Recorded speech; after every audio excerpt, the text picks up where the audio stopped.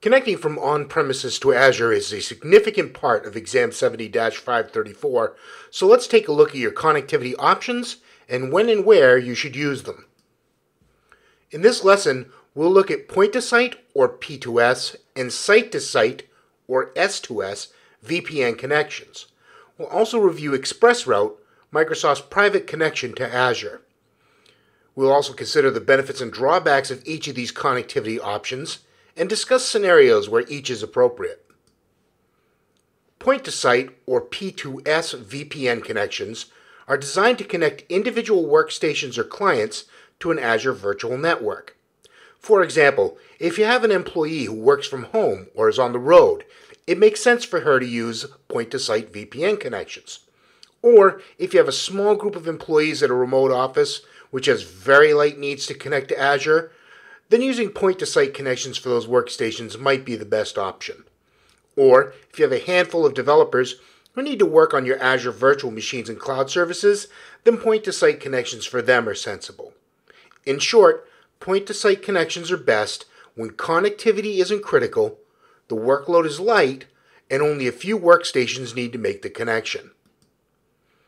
There are some real benefits in a point-to-site connection versus a site-to-site connection or ExpressRoute. P2S connections don't require a VPN device or a public IP address within your network. These connections are certificate-based, so securing them is as straightforward as issuing a certificate or revoking it.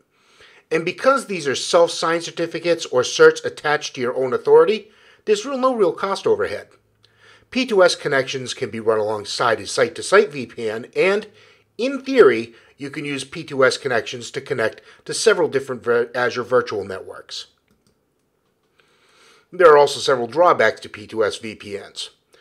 They only work for Windows 7, Windows 8, Windows 8.1, all of those 64-bit, for Windows 10, and for Windows Server 2008 R2, Windows Server 2012, and Windows Server 2012 R2 64-bit.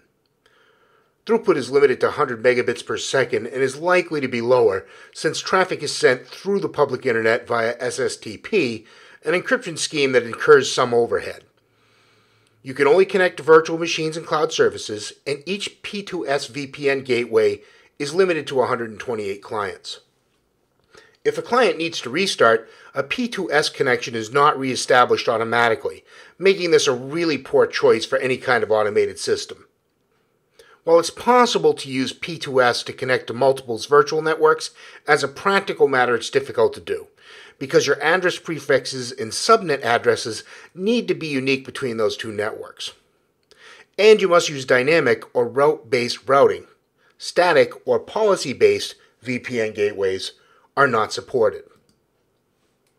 Site-to-site or S2S VPNs are designed to connect a local network to an Azure virtual network. It uses a virtual private networking device to connect to Azure. Site-to-site VPNs are appropriate when you have small groups of people on the same network who need to connect. For example, if your whole development team is located in one office and needs to connect, a site-to-site VPN makes sense. The same would be true of connecting everyone in a remote office.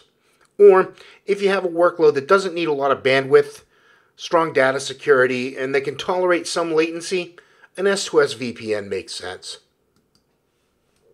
Site-to-site VPNs can support just about any client operating system that can connect to the local network. The VPN device provides a single point of configuration and management for all the connected clients, making things easier to operate. And if you can use both dynamic and static routing. Unlike P2S VPNs, site-to-site VPNs persist their connections, so clients can automatically reconnect to Azure after a restart. Site-to-site VPNs do have some drawbacks. Your local network must have a public IP address that is not allocated via Network Address Translation, or NAT. You also need a compatible VPN device. Not every appliance will work. The throughput is limited to 100 megabits per second, and again, you're likely to see slower throughput since the connection takes place over the public internet, and in this case is secured by IPsec, which also incurs some overhead.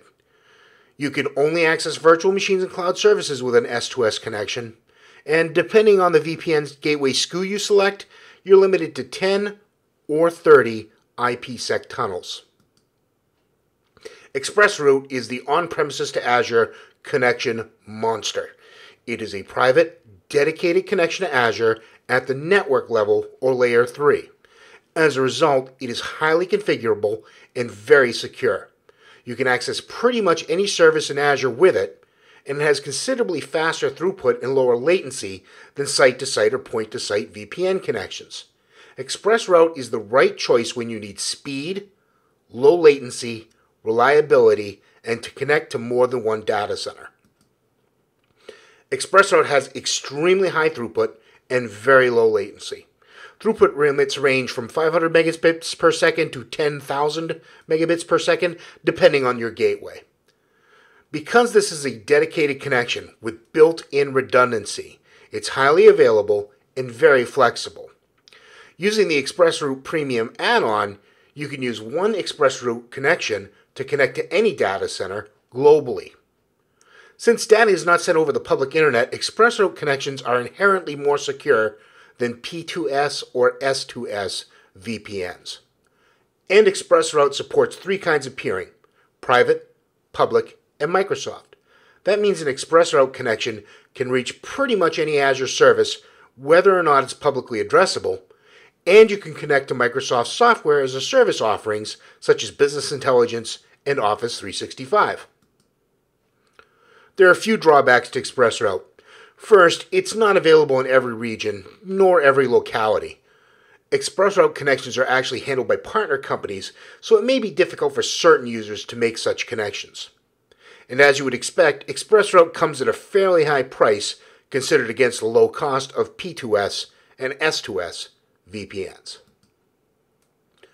Before leaving this lesson, we should consider the VPN gateway service tiers and their costs. While P2S and S2S VPNs are actually free, the VPN gateways through which they are routed are not. There are 4 VPN gateway service tiers, or SKUs as they're called in Azure Resource Manager lingo. Basic, Standard, and High Performance are available for P2S, S2S, and ExpressRoute connections. Ultra Performance is available for ExpressRoute connections. Here's a table that shows the limits for each of the VPN gateway SKUs. You'll want to familiarize yourself with these limits, as they will probably figure in to which kind of VPN you choose when answering a 70-534 case study. Again, remember that ultra-performance VPN gateways apply only to ExpressRoute connections, but these gateways can coexist with P2S or S2S VPN gateways too. After you familiarize yourself with this slide, you've completed this module. Let's wrap up and move on to the next lesson.